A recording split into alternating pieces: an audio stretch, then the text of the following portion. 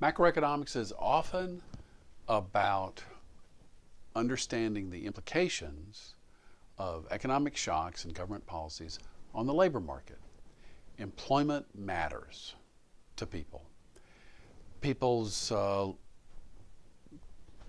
view of their economic conditions is very much often related to whether they're employed and the wages that they receive.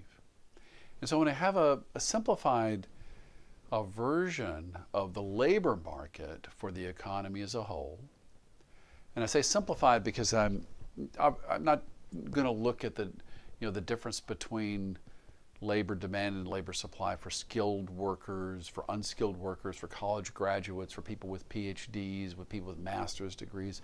I'm just going to lump all that stuff in together to help understand some of the basic concepts, especially when we have differing levels of flexibility of wages. This is an incredibly important way to think about how flexible the economy will be if something unexpected and bad happens.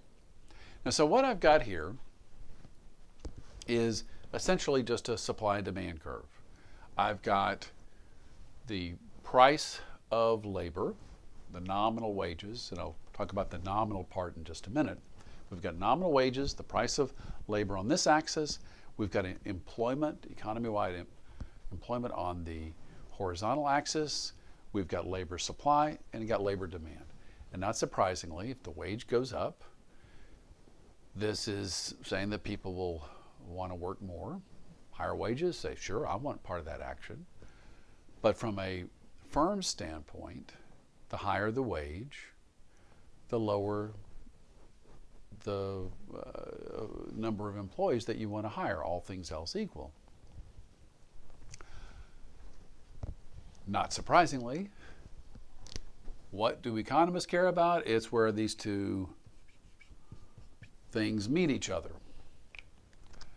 That's where labor supply, that is the number of people that want to work, so I'm not including retirees, it's people that want to work, equals the amount of workers that firms want to hire.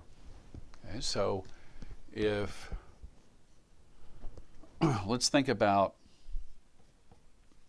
a situation where that level of full employment, that looks like fall employment, let's make it a U there, not an A. Let's imagine you've got full employment at some level. Now, often in the U.S. economy, about 4% of the total workforce seems to be about the unemployment rate, the full unemployment rate. So about 96% of the people employed at any moment, because some people are always looking for a job, moving to a new place, whatever. But we've got some full employment level of output associated with this labor market. And here we've got the wage that is consistent with that. And imagine that there's some sort of adverse shock to the economy.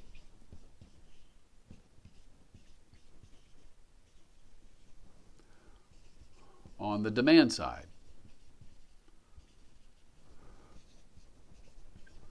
So suppose that consumers suddenly get very pessimistic about the future. There's a huge drop in government contracts because of lower spending at the federal level. It could be because of a huge drop in the stock market, so people don't feel as wealthy. So they're buying fewer goods. The bottom line with this is that there can be a shock in labor demand associated with some problem.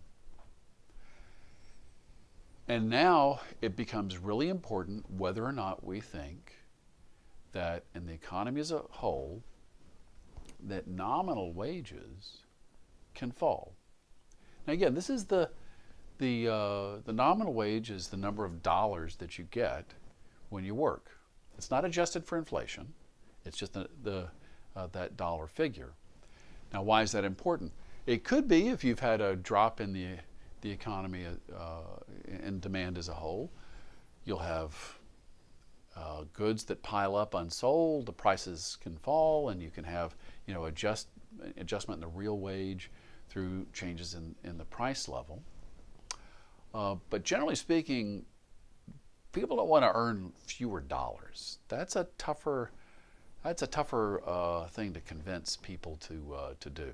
You may have labor contracts to make that difficult. But let's set that aside. Let's say that they are flexible. Okay, you don't have these rigidities, and you have this drop in the demand for labor, and indeed,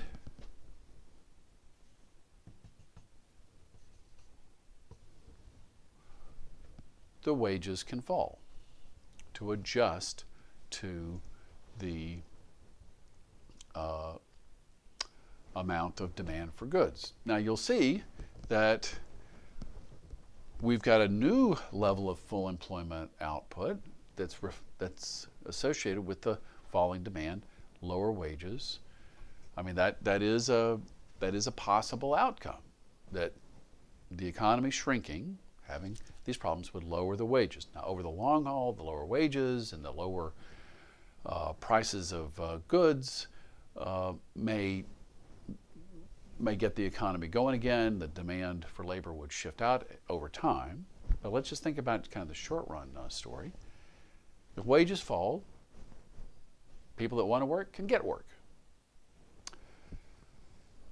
So if you've got flexible wages, there's a kind of self-regulation of the economy such that everybody that wants to work can. Now at the lower wage, fewer people will want to work, but that's ultimately their choice. Now, so with flexible wages,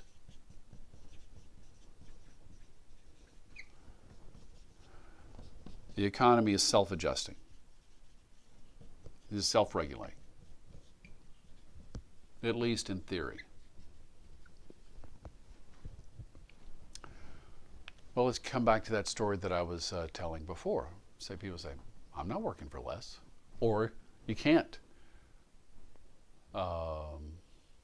pay them less because of a contract. Well, that means that the wage stays where it is. And what you have is employment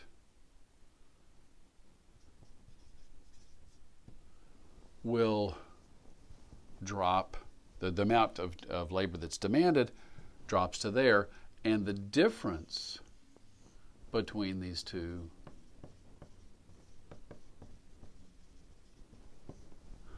is unemployment.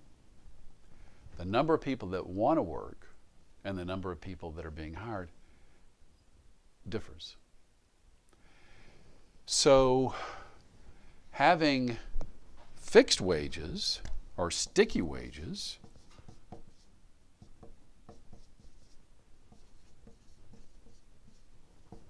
can lead to unemployment.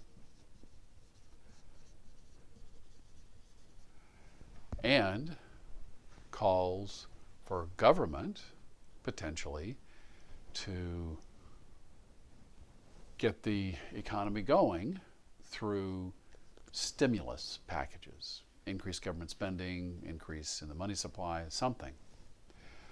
But it's very much different views of how you respond to the shock depends in large part on whether or not you think that the labor market functions very quickly. Now, so that's a really critical part of the story. Now, if you think that the labor supply over the long run is more inelastic than depicted here.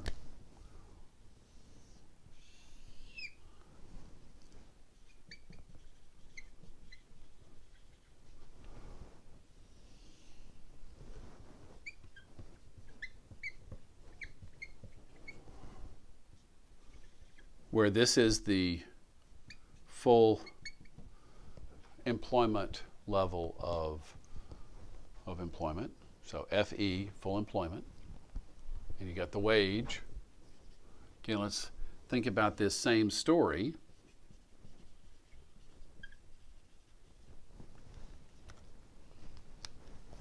Here, the labor demand falling doesn't change the level of output, but instead is fully reflected in a drop in the wage as a consequence of lower demand. Okay, that's kind of the more extreme version of this.